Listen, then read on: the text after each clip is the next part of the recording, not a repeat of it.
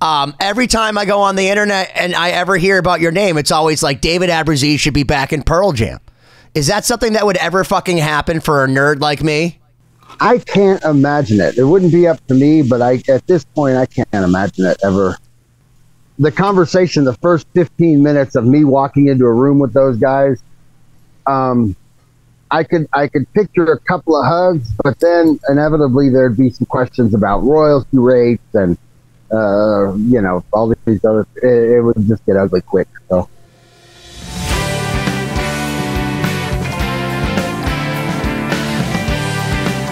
So I couldn't be more excited, ladies and gentlemen. I know I normally have a lot more energy, but I want to maintain it because the last time I had this legend, this absolute juggernaut of a human being on this show, all I did was speak over him because I was so excited, like a little puppy dog that just wants to lick a face of this hero, that I didn't allow. Like, I had probably 7,000 comments saying, shut the fuck up. So this time, when I interview the amazing, the illustrious, the incredibly beat, fantastic, funkalicious motherfucker that is David Abbruzzese of the International Motherfuckers, of David Abbruzzese, of Pearl Jam during the very, very, very, very best time. Little time in Guns N' Roses, maybe? And a philosopher, a drummer, and just a great human being. How are you, David? I'm good. I wish I wasn't wearing headphones, though. I think my neighbors ought to hear all that. Well, you get to come back and see us now that we've learned a thing or two about talking to people. But better equipment, better interview skills, let's hope. Man, you guys are a treat all the time. Well, you're a treat all the time. I mean, it's been great to become your friend and follow what you're doing. And yeah, I mean, it's been such a long time. So we're grateful to have you back on. It has been a long time. Last time we talked, wasn't there like a pandemic and all this stuff going on? I believe there was, yeah. It's been a minute. So how have you been? Have you been busy, David? I have been busy, actually. Yeah, I've been busy. You want me to expand on that? Of course. Tell us what you've been working on. Can't leave it a mystery. I would normally talk over you for 10 minutes, but now I'm trying to wait by... Continue. Now you're going to find out I'm a really shitty interview. Of course not. I see you posting new music all the time, man. Yeah, there's so much to come.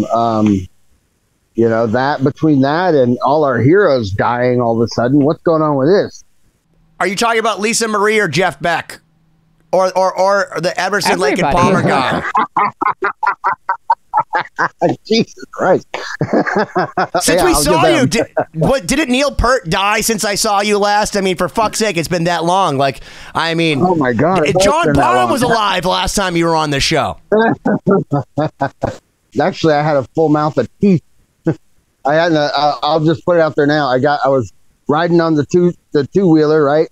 And I hit a big hole and my teeth clicked and two teeth went crap-ow. So now I can say that, so I can smile, and if I look a little bit like a redneck, it's because I kind of am.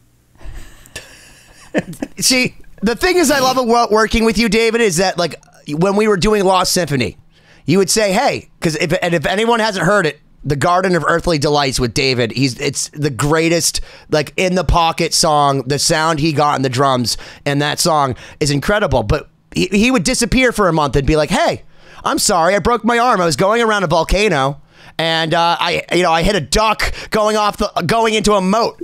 And you're like, what? And then he really does these things. And then this time he said he couldn't come on the show because he knocked out his teeth. And I'm like, come on, man. And here we are. You knocked out. How did you knock out you hit your teeth off the cement like American History X style? No, that was the first time. This is a whole new set of teeth. This is a new teeth thing, but whatever. But yeah, I've been working on a lot of music. We got so much. Benny, we have a song coming out soon, and just which in time one? Now, instead of being just a tip of the head hat to Jeff Beck, it's going to be a tribute to Jeff Beck. That's crazy. Yeah, that's right. We did Stevie Wonder, but we did a Jeff Beck version of it. Am I allowed to say what it is? Yeah.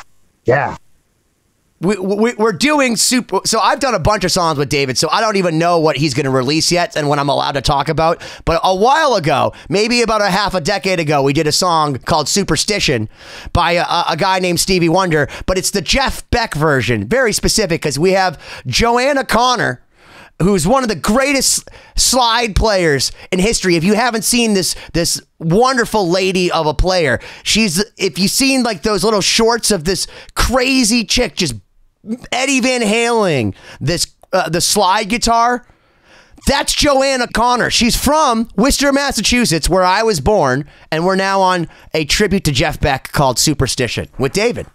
Yeah, and Jeff Fielder is on that thing, and Jeff Nolan's on that thing, and James Mowry's on that thing. There's so many. It's great. It really sounds good too. But it's the Beck, Bogart, and a piece kind of version of the song. So you don't call him Appice? It's not Appice, it's a piece. I get confused. I know one brother's a piece, one brother's Appice. I don't know. One of them's fudgy and one of them plays extra slow behind Dio. Yeah. I was a big fan of the piece Appice brother behind Dio. Man, he was great. And then I met him, and he was just not very friendly, but that's good stuff. Well, wait, so tell us that story. So for those that don't know, there's a guy named Vinny Appice. He played in Heaven and Hell, which is the Black Sabbath version that had Ryan James Dio, and then he also played on Dio's pivotal albums. And he's a great drummer, but he always kind of seems like he's behind the beat that it's almost uncomfortable. Well, it was kind of a turning point for my rock and roll me. I was at the NAMM show with Roger Hudson from Supertramp. You know, we were working together, and we went to the NAMM show. I saw it was Vinny and I think Bill Ward from Sabbath and a couple other. And I approached them thinking that I'm still in Pearl Jam. Maybe they'll give me the time of day. And no, they stopped talking and looked at me like, "Why are you interrupting us talking?" with a hello. And I just kind of uncomfortably backed out. But then I ran around the corner to catch up to Roger, and I ran smack into Stevie Wonder, boom, and laid him out. He was like on his back, and I was standing over him with my hand down, like waiting for him to grab my hand so I could lift him up. One of the funniest moments ever, because he's laying there and he's laughing, and his big, huge security guys are all standing around, and I'm like literally straddling his stomach, holding my arm out like, "Hello." He didn't lift up, he didn't reach up and grab my arm, and a couple of the security guards they were laughing when they picked him up. So wait, you knocked over Stevie Wonder? He's fucking blind, bro. Yeah. What's your excuse? I was dumb and fast. I just saw a crowd and went to dodge in between them, and didn't realize they were huge black dudes, and there was one with a bunch of braids and beads in his hair, and Clammo. Yeah. And then Gene Simmons came up, and just after that I was still giggling, and I ran into my buddy Robert Cooper, the bass player who was playing with Pete Broge at the time. And Robert was wearing a black shirt with the classic Gene Simmons face makeup in white. Great shirt. And all of a sudden, Gene Simmons walks up and says, "Suppose you want me to sign that?" And just grabbed his shirt and went, "Scribble, scribble, scribble." And my friend's standing there going, and Gene Simmons is walking off, and he's, "Hey, that guy fucked up my shirt."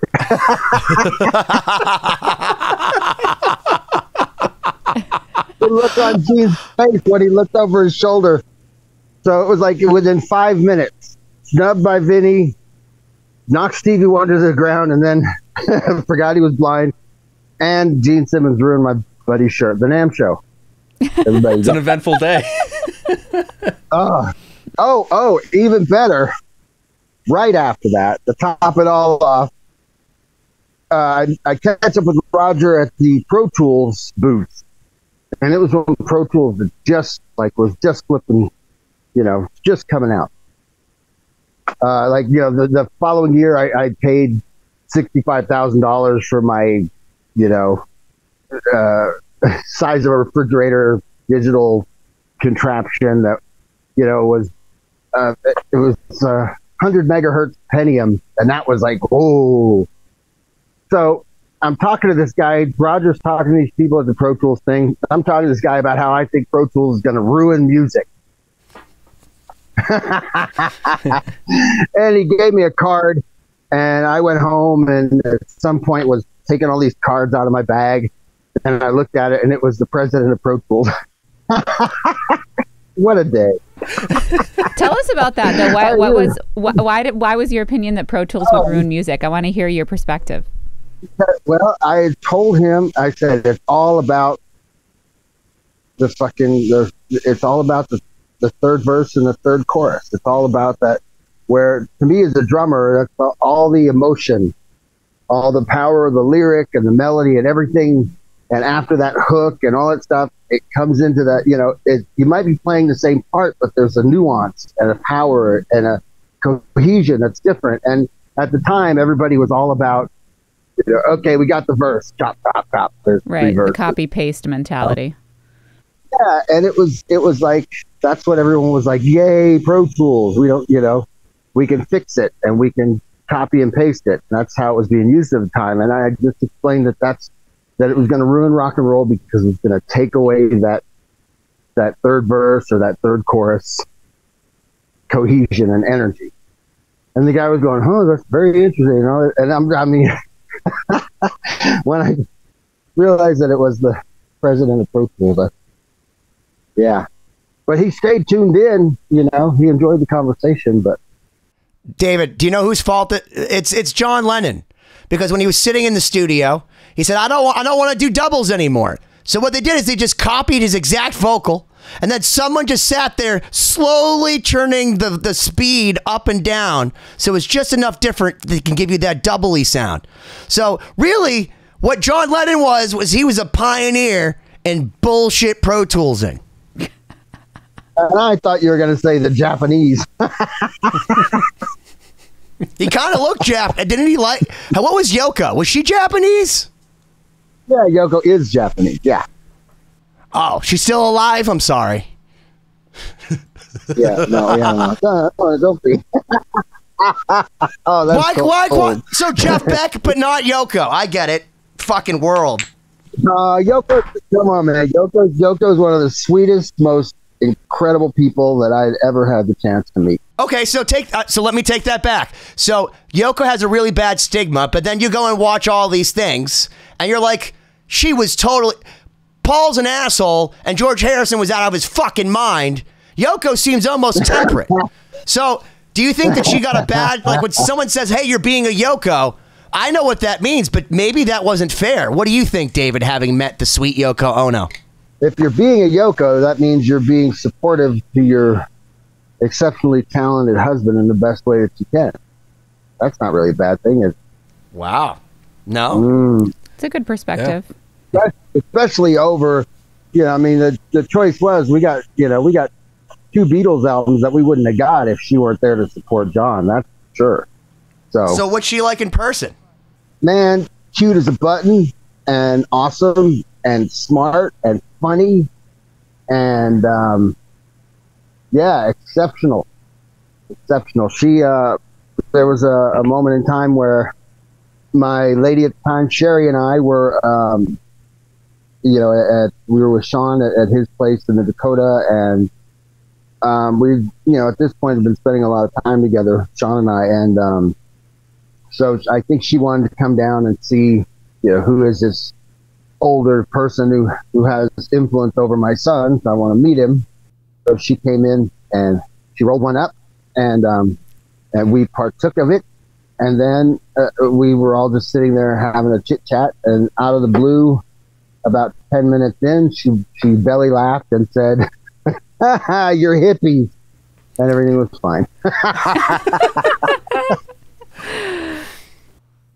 Does the fact that she got us 2 extra Beatles albums negate, like reverse these noiseless headphones, does it negate the fact that she's literally the most terrifying sounding singer ever? That sounds like if a theremin was going through an MT2 distortion box. Yeah, it's definitely not a sound for everyone, is it? You probably like that, don't you? You probably love the fact that she's like. No, I gave it many chances, but no, that look that John Lennon and who was it? Was it Chuck Berry? I think shot her when she decided to join in on their jam with vocals. Oh yeah, dude, yeah. The Rolling Stone Circus, it's the greatest. We're gonna get that look on my face too. It's hard, but as far as a cultural, because that type of singing that she does is actually a very famous, very well-respected style of Japanese vocalizing, and she's one of the best at it. Didn't know that. Did not know that. No. I feel like I need to ask Marty Friedman, who's Mr. Guitar in Japan, if that's actually true. I feel like if you Snopes it, it's like, no, people in Japan don't want Yoko Ono representing their nation. No, they love Yoko. I think you could Google it, but Marty would probably know. Well, you mentioned being involved with Sean. That was sort of your entry to meeting her. So what can you tell us about that? Yeah, well, we were playing in New York City, Pearl Jam, back in the day, and after the show, there was this kid who was hanging out with this older dude, and we just started talking, and halfway through the conversation, I was really blown away. We were having, it was just like really hit it off, and he had said his name was Sean. But I was just paying attention to our conversation, not really about who he might be or whatever. And then all of a sudden, it's New York City, so the union guys come in. Okay, you fucking guys got to bust it up. Time to go home. There's only a certain amount of time to hang out. So he says, "You want to come back? You want to come back to my place and play some guitar?" Sure. And I looked at the old guy that was standing next to him, and I was like, "Is that all right?" And the guy looked at me like I had a hole in my head, and he's like, "Yeah." I was like, okay. The guy that so we get in a cab, and Eric Johnson, the floor manager of Pearl Jam, came with me. And next thing you know, we pull up in front of the Dakota, and it's like, oh, okay, Sean. Now I get it. He lived in the Dakota? Yeah.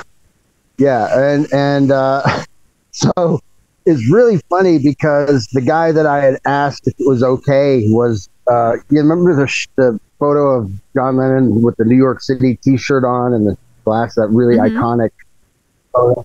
Yeah, taken by Bob Gruen. It was Bob Gruen that I thought was this kid Sean's dad. Yeah, I know who Bob Gruen is. I if you didn't notice from around the studio, I dabble in nerdy paraphernalia. So I asked Bob if it was okay if I come over to Sean's place. Yeah. I thought he was Sean's dad. So anyway, we pull up at the Dakota and we go up, and I'm instantly struck. There's so many layers of this story. I'm instantly blown away by the doorman, because when I was 17 in my first solo trip as a young adult to New York City, it was really important to me to go to the Dakota and pay homage to Lennon. And when I got there, I was taking a picture, and this doorman came out and was like, "Hey, get the fuck out of here," blah, blah, blah. And being a 17-year-old idiot, we exchanged words. I told him, "Fuck off," and blah, blah, blah, back and forth. And this was the same guy that opened the door for me that night with Sean, and I was like, wow. And to close that part off, I did get a chance a few months later to go down in the middle of the night and sit down and apologize to that guy, which was a huge thing for me, and it was really, it's something special. Come to find out, he was the guy, who was applying direct pressure, and here I was, some disrespectful asshole who had no clue about anything, giving the guy grief.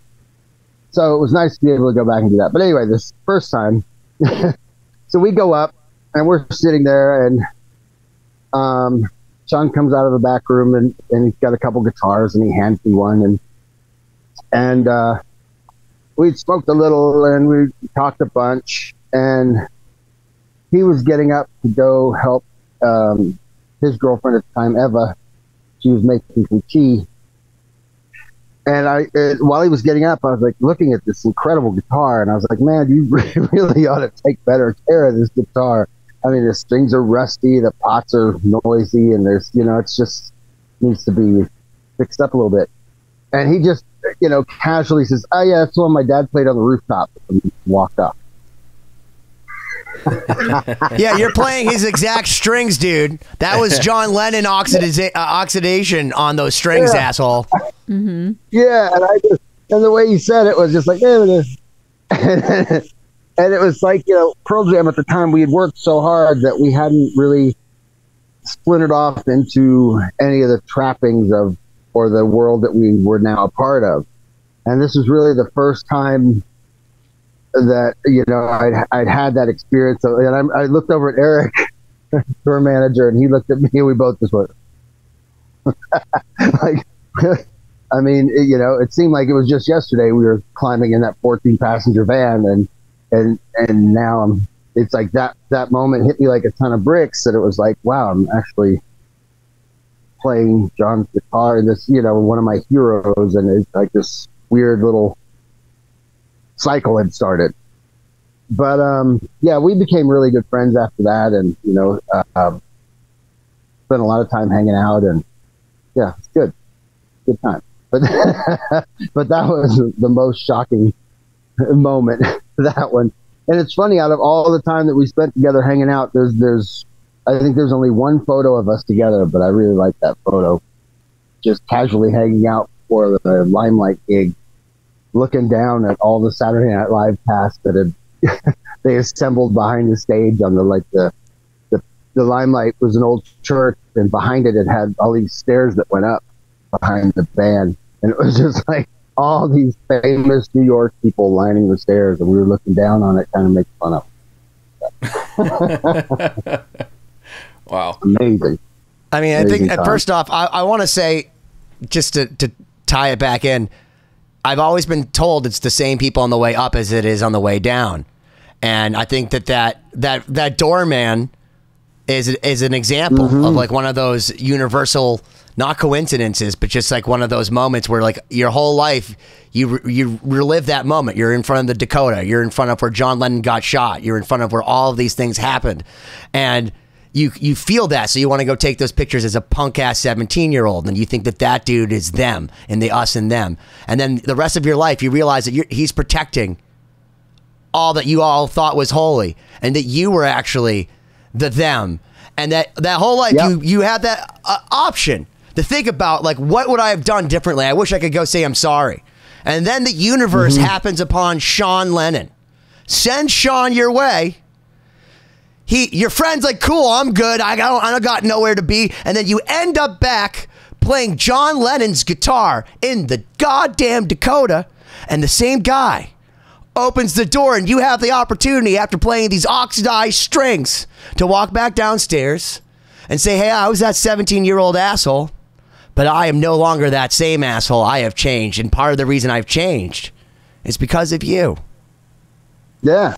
Yeah, absolutely. Yeah, it was an amazing thing, and it's something I cherish. Even more than playing the guitar was the opportunity to get to know that guy, and to have the opportunity to I guess experience having grown up a little bit. It's nice, given the opportunity to mature in such a profoundly deep way. It's like I had those pictures, and those pictures of me in my Charvel t-shirt standing where the X's were on the sidewalk. It's like there was always something really uncomfortable about that picture. It was such a meaningful moment, but it was such an uncomfortable, like that the moment, became such a kind of a stigma of what, and then having the opportunity, and now that picture means something, cool, means something better. Yeah. How old were you at that point? I was 17 when I took that picture, but I was 23, 24. Yeah. Which is amazing to think about, that it was just, isn't it a trip how 17 to 23 is just a little blip in time, but at the time it seemed like a long time, Well, I mean, listen, man, I just did a video on the Neurotic Guitars about Randy Rhoads. And you go back and you realize that Randy Rhoads was 25 fucking years old. I'm 40 now, dude. I'm 40 goddamn years old. I could technically be his dad. I mean, a weird situation, but it's like crazier has happened than that. I could be his dad, and I don't play like Randy Rhoads. And I remember, I couldn't believe with how many hits I was getting, how many people were just like, he changed my life. I remember pulling over to the side of the road. I remember literally hearing, who is that guy? Who could be better than Tony Iommi? And then they go and see Randy Rhoads, and it's one of those things like he was alive till 25. Morrison, and Jimi Hendrix, 27. Like, yeah, it's unbelievable. So it's like, dude, I have shits that have been sitting in my goddamn intestine for longer than that. Gross. you might want to seek some help, buddy.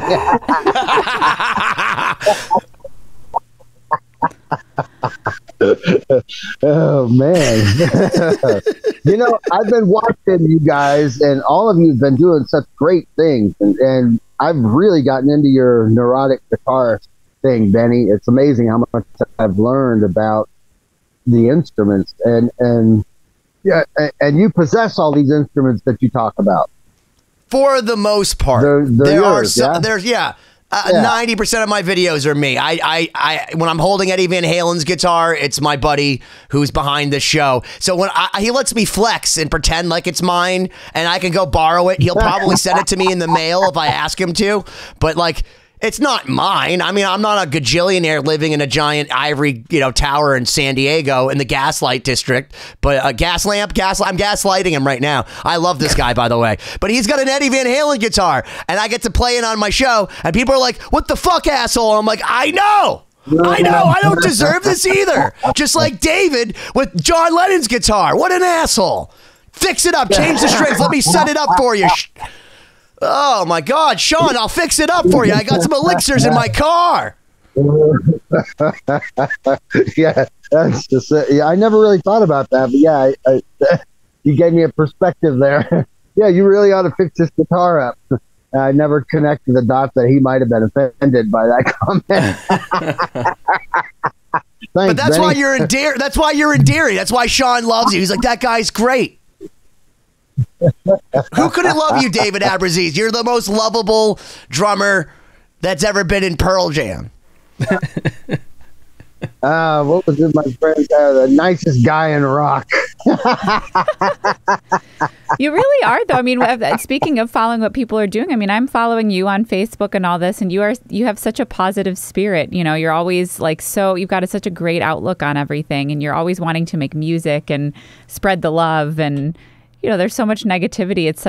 It's just refreshing to see that you're just like, your love for what you do and for people and for just music is so infectious that you got to share it. Well, I'm glad that comes across. I've thought about opening another Facebook page for all the posts that I delete. Gonna have an alter ego. The rants.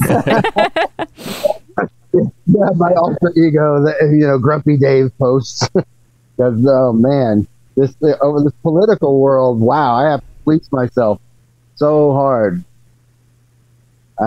Sometimes I just go to Notepad and I just go like as if it were going to be a post, just so I can delete it. Yeah, I've seen the people blow up on your feed. Oh yeah, that's always fascinating, isn't it? They show up from nowhere and they have no friends. I think that's a common thread among the haters. Well, you know what I love though, David, is like when people come onto your page, and I mean I love this too because you'll sometimes help me troll, and I'll go and troll you because there are legit assholes. I'm like, dude, you're on his actual page. He's the actual guy that you grew up listening to. It's like, and you are, and it's like these people have these so many opinions. And listen, I understand if you've sold tens of millions of records or if you play drums unbelievably or whatever, but the fact that you possess a keyboard, does not make you a warrior, my friend. It just makes you a dum-dum.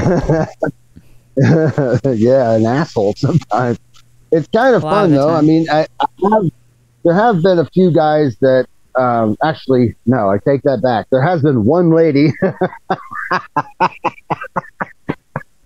that actually, you know, she chimed in, and I said, you know, like my standard go-to is, well, you know, feel free to teach me something. Don't just go off, you know. You know, and this one lady actually engaged me in conversation, and like maybe once a week we'd go back and forth about things, and it was interesting because she realized that she couldn't teach me shit, and so she ended up learning some stuff, and that was kind of cool. That was fun.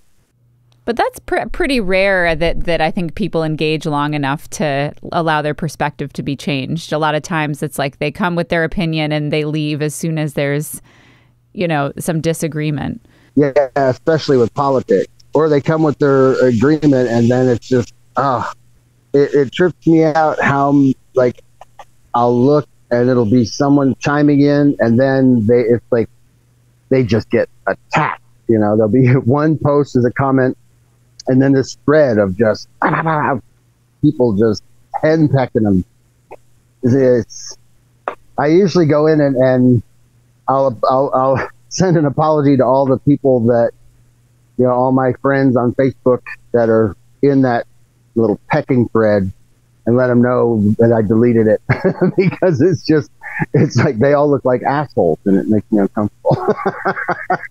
So speaking of assholes, every time I go on the internet and I ever hear about your name, it's always like David Abbruzzese should be back in Pearl Jam.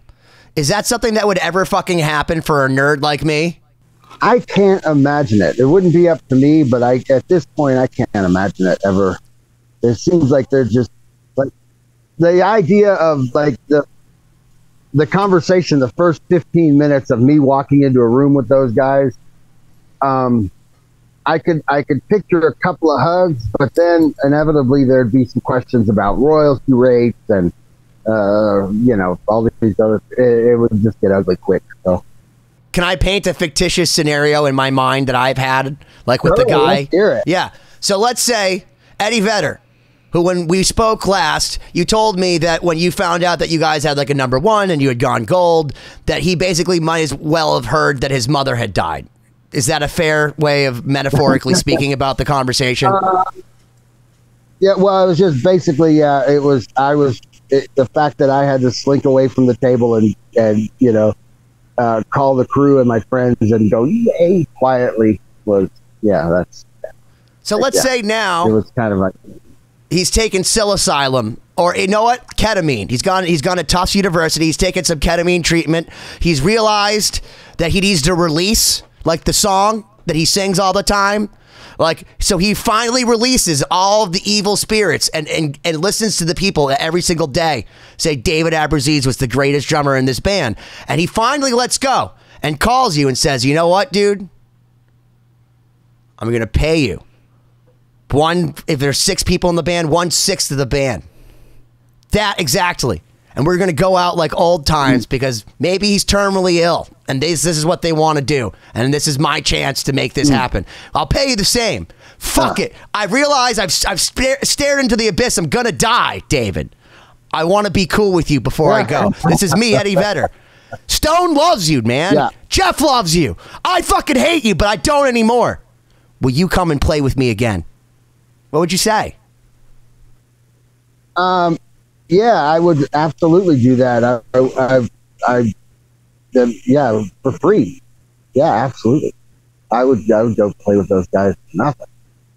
Yeah, just, I mean, the opportunity to go play those songs again for the people who enjoy them with the people that I made them with would be awesome.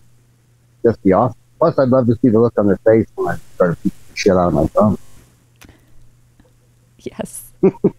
I'll tell you something that makes me sad is that one of my first shows I was ever going to go to was to see you guys on the Versus tour, because one of the first bands I ever thought was cool was Pearl Jam. That's an absolutely true story. I learned it at Rocketry class at a stupid nerdy camp. I was taking a rocketry class, and they're like Alice in Chains and this band Pearl Jam, man. Fucking awesome. And I just remember I bought tickets to go, and then the tour was canceled, and they rescheduled to the Orpheum Theater. I no longer had a ticket. And now I see video of my favorite songs. And dude, you literally murder the kid. Like, I mean, I played with you. I listened to you play. And what people don't understand about David Abbruzzese, and the reason why I just rest my case, it's not about technicality. It's not about even technique. You have all those things. I'm not taking them away from you. You beat the shit out of your fucking drums, and there's no EQ, no compression, no even direct miking needed for you. You could hear that through your tracks, and you can't take that. That's in your hands, man. Yeah, I can't help it. I don't know what it is. It's always been like that. Even now in the studio when I'm playing something that's, down or whatever, and we video it for, the way things are done now. I look back and say, man, I thought I was laying back.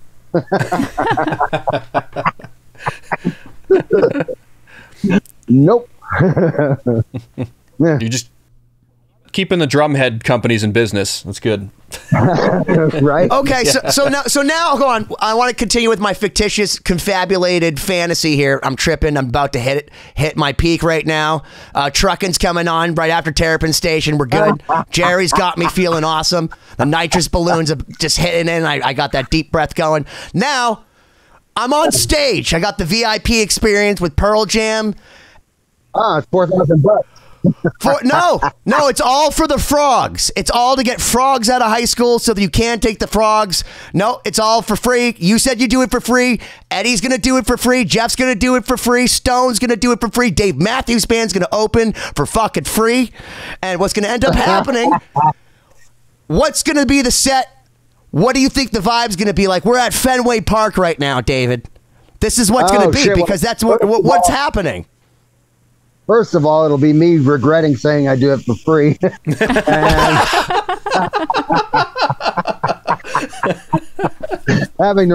have to have a conversation pre-gig for that. It's for the frogs.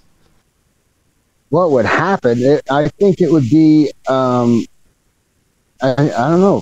Maybe would I be arrogant enough to say it was maybe remind those guys what it used to be like? I think some of those 40, 50 plus year old people would remember how to jump up and down and kick each other in the head if we played together. Well, you're an Arlington, Texas guy. Pantera is playing together. And I saw a video from Chile, right? And it's like they're doing the fucking wave of people jumping to walk. Yeah, no. I need to know for Blabbermouth, for Blabbermouth, for Metal Injection, for Revolver, for Metal Sucks. What does David Abbruzzese, formerly of Pearl Jam, think of the Pantera reunion tribute? Is it that? Tell me how I'm supposed to feel as a Texas guy that knew Dime. Man, I personally think I think Dime would be in the crowd jumping up and down having a great fucking time, personally. I mean, when I saw that footage, Abe being the tech for Charlie being a friend and all this, I was really excited for them to be doing it. And so I was like, actually the night of the first gig, I was like on YouTube waiting for someone to post something. But yeah, I was really excited that they were doing it. Really excited, I don't have any opinion about whether it should be a reunion or this or that, whatever. It's just fantastic. I just think it's fantastic. So you said you were a tech for Charlie Benante of Anthrax. You were Charlie's tech?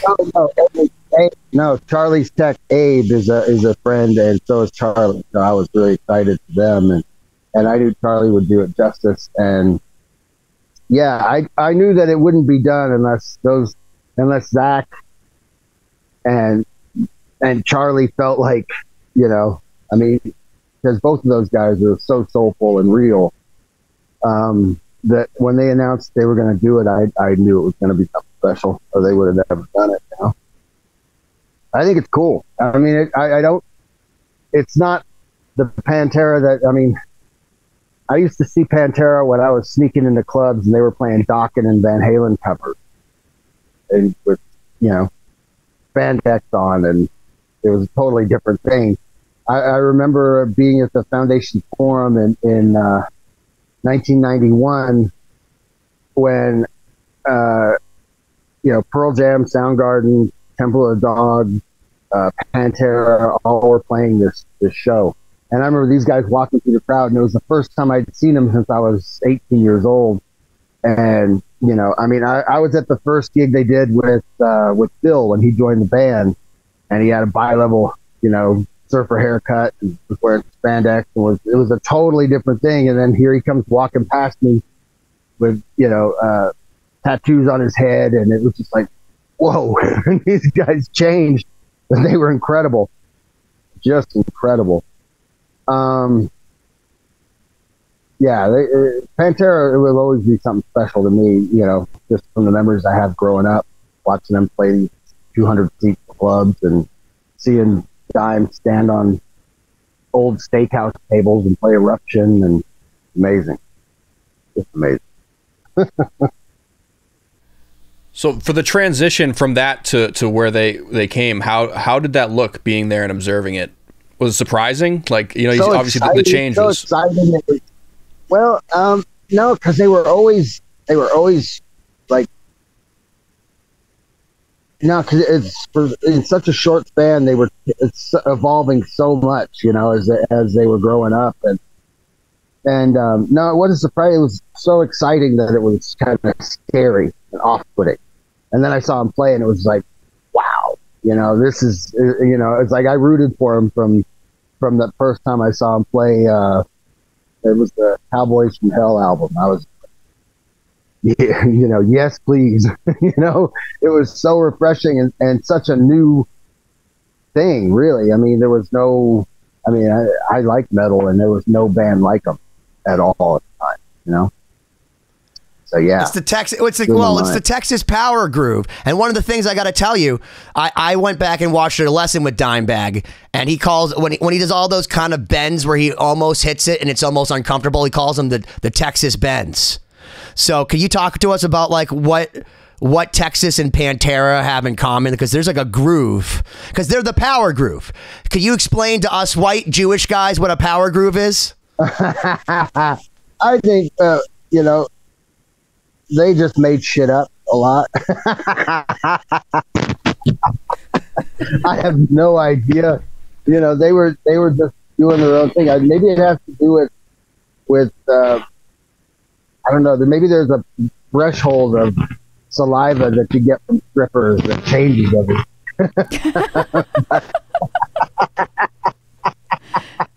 That's the only thing I could guess. You know. They were always woodshedding, and I don't think there was ever a time that I didn't have a brush with Dime where you know, he didn't have like 4 shots in one hand and a bottle in the other. And you know, he was such a sweet guy, but so incredibly kind of on the verge of dangerously outgoing. You know, some of his pranks, you know, on YouTube, there's a lot of them, but I remember him back in the day. You know, he would walk up behind someone and stick a firecracker down their pants. You know what I mean? He was just that kind of guy. It's funny now, but not when you lose a goddamn finger, right? Right. Or something worse. Right. There are a lot of videos of him, and just Google Dime and fireworks. Dime Vision, right? There's a whole home movie. Pantera 3, dude, just that alone. Oh my God. Yeah. Videos from hell. Yeah, he was just so fun. But yeah, in a way that I'm glad I didn't hang out with him. It seems like there would be scars involved with hanging out with him. Yeah, but you gotta love the guy going to Yngwie Malmsteen on a plane. Hey man, don't you want a donut? And Yngwie doesn't want a donut because he's gonna unleash the fury. And just that clip alone of Dimebag yelling at Yngwie to eat a donut is the reason why I want to be in the school of Dime and not Yngwie Malmsteen. As much as I love Yngwie and I think he's incredible, like, I can't take life that seriously. I never saw that. There's a video of Dime insisting that Yngwie have a donut. Oh, dude, dude, you gotta look this up. It's literally one of the greatest clips of all time. Yngwie goes, he's talked about himself in the third person. He goes, Yngwie don't like donuts. Dude, I can't make it. It's like the most Spinal Tap. Like, God bless Yngwie Malmsteen, who, by the way, is he's like 6'5". The guy's huge, and he's a more American than most Americans. He's an American with all of his guns, and he'll fucking run you over with his Ferrari. So, like, don't fuck with him. But, like, man, it's funny. It's fucking funny because it's Dimebag Darrell because he was the man. Yeah, I can see it. I want to watch that. Well, let me ask. I mean, we've probably covered some of this in our previous episodes, but at the times that you were going out to the clubs and seeing Pantera, I mean, where were you at in your career or your journey? Like, what was going on in your life at that time as an artist musically? Well, at that point, I was like, 16, 17. Having to go into the club through the loading area because I wasn't old enough to get inside through the front door, even when I was playing. I was just excited, and soaking it all in. I was still learning by everything that I saw other drummers do. I mean, that's around the same time that I saw Shannon Larkin for the first time. It was just all about, let me think. Actually, it was all about, trying not to look stupid and meeting girls. Yeah. So wait a minute. Can we paint a picture for people? Because you told us.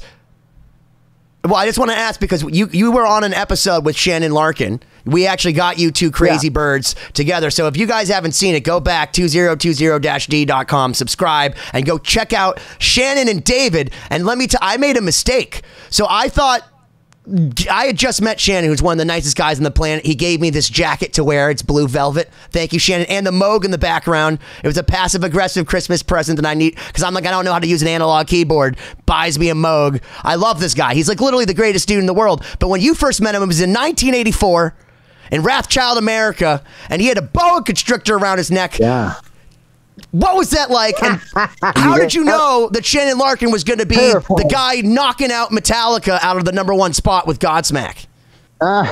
Well, it was one of those things. A guy that I was playing music with that was like, in our little circle, he was the guy who, he was always like, you got to check out this band. Or, who the fuck is, that? Who's this? Who's King Diamond? Who's Merciful Fate? And he said, no, this drummer, you got to see this drummer, And so he talked him up so much. And then, getting to see him play, I was completely blown away. I guess Shannon said he was 17 at the time. But yeah, he was amazing, and I wanted to say hello, but his snake scared the shit out of me. So I didn't get a chance. I can picture it. Oh my God. Oh yeah, it was too much. I remember him. He was at sound check. He had the snake around his neck. Damn it! I don't want to go near that snake. Yeah, but how about his playing? Why was he? So tell me, as a guy that can only, I can't even play 4 on the floor.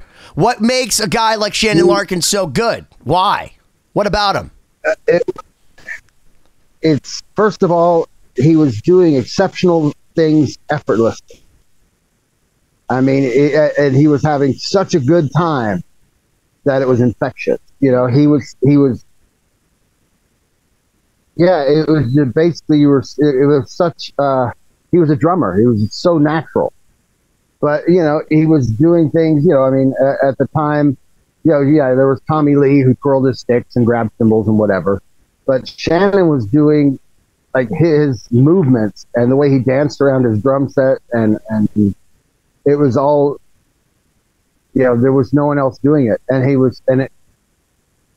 just looked so effortless. just playing the shit out of his drums and lighting a cigarette, and it was just like, it was amazing. It was just amazing. And the band, I mean, the way that their music was, it really allowed him to shine in such a big way, do so many fanciful things, but still not overdoing it and all. It was just a powerhouse, and I'd never seen anyone with such, not in the metal world, metal guys always seem to be, just on the verge of falling over. They were just really trying so hard. But he just, it just looked effortless, and like he was playing exactly what he wanted to play and was supposed to play, and it was just, he was just amazing. So let me ask you this: you sounded like you couldn't be happy when so one of the things I learned from you is that you had to go. You said you had to go run to the other room when you found out that your record was doing awesome and you were making money and things were going well, because Eddie Vedder's in another room sulking. Why was he that way? What was that like? And then why were you still in the band? And what was that like for you? The actual experience of that was, our manager had come out, and it was like, we're all going to dinner, which was kind of like, okay, it's kind of unusual, but, so it was the band and our manager, and we were in an Italian restaurant. And, partway into the meal, it was like, Dave, there's a reason we came to an Italian restaurant. We want you to be a full member of the band. It was like, what, you're a part of the band now, officially. It's like, oh, great. Oh, this is, Did they know you were Native American? Why would they take you into a Native American restaurant? Jesus Christ. The reason we're eating maize, but anyway, so I'm sitting with that, and then at some point between bites, our manager Kelly just kind of murmured, "Oh yeah, the record went gold." And it's like I remember, like, halfway through that sentence, the record went, and I looked at it, he said gold, and I'm just like, it's still chiming through my head that the label had said if we didn't sell 20,000 copies, that we probably weren't going to be able to make another record. And he said that, and I was just like looking around the table, waiting for everyone else to react, and it's still just forks on plates, and nobody said a fucking thing. And I was just wait a minute, what? And he said, yeah, the record went gold yesterday. And I'm still waiting for some sort of reaction. But I knew enough already at that point that, if it didn't already come, it wasn't gonna. So I excused myself and went over to they had coin payphones still at that time. And I put my change in, and I called my folks and told them, and they, yay! And then I got in touch with the hotel and told some of the crew guys, so when we got back to the hotel, it was like me and the crew got together and went, yay! But yeah, that was the extent of the celebration that was allowed. And why was that? It was just there was nothing. Why was there no reaction or no celebration about that? During that point, up to that point, I was just working really hard. I wasn't paying attention to how I was supposed to behave. And maybe other guys had paid attention enough to know that if they were to have celebrated, that it would have been negatively, reflected upon by their illustrious singer. Like it was not the right way to be. Yeah, something like that. I don't know. It amazed me that, because that was, we all dressed up like Kiss when we were kids. You know what I mean? It was like we all were trying to do this thing. And here it was happening, and all of a sudden there was no togetherness, no like, yay, we achieved something, So yeah, I really can't speak to why it was that way. I just know from then on it stayed that way. That there were no, I mean, I think the band celebrated Stone shaving his head more than celebrating selling 5 million albums. You know? Wow. Strange thing. So. Yeah. Wait, but hold on. but don't you think that this is literally the definition of mystique? I mean, come on. Because, like, if you're not really upset, you're not really hurting for it, is it really fashion? What the fuck are you talking about?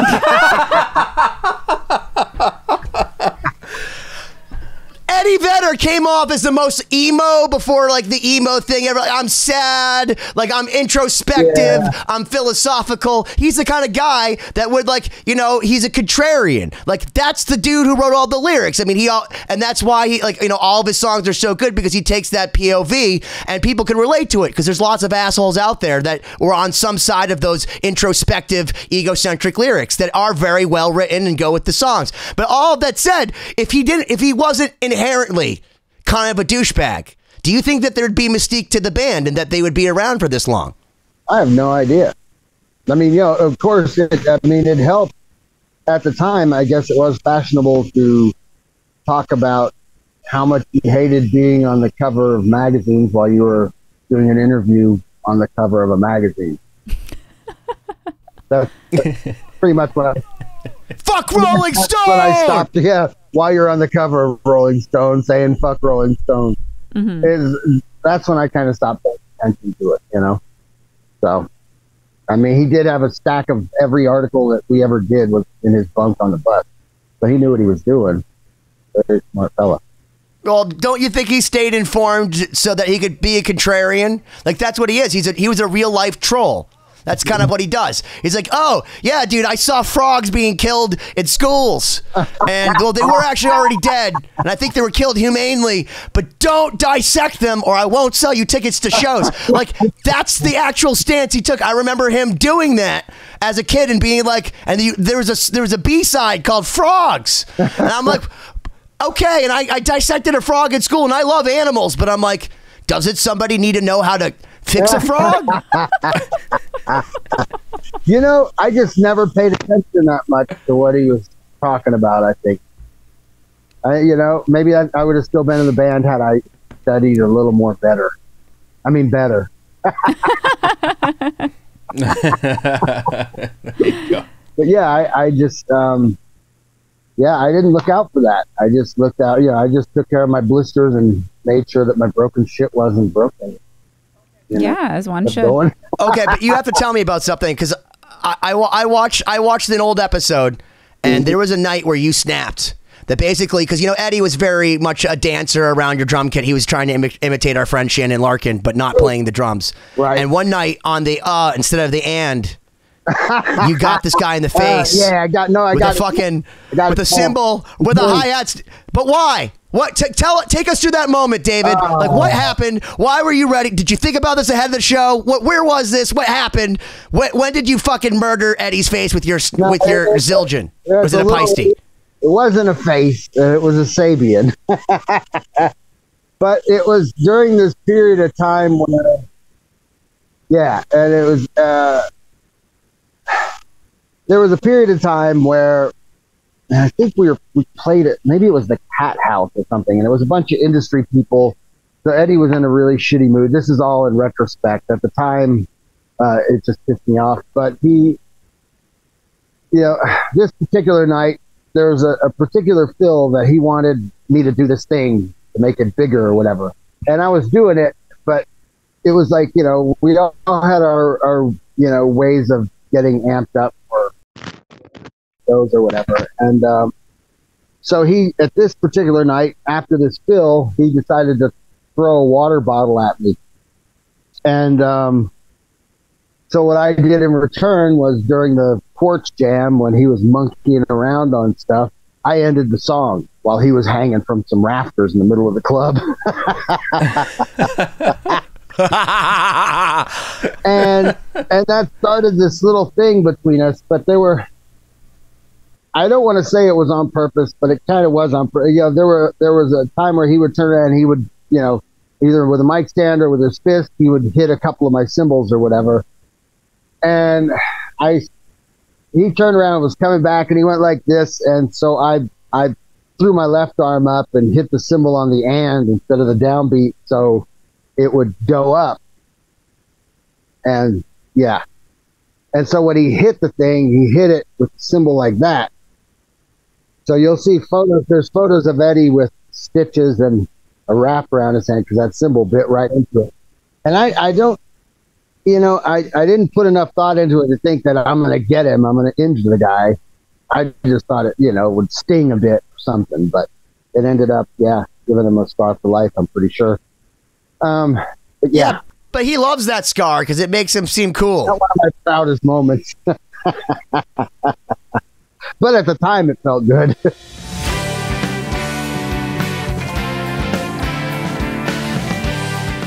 When I was out, though, in the Ozfest, and not only do I get to watch fucking Mike Borden from 2 feet, I was like his drum tech every night. It was insane. And then Vinnie Paul, during Sabbath, takes some chick underneath Borden's riser. And he had asked Mike Borden, can I? And Mike's like, go ahead. On stage, Mike's like, go ahead, man.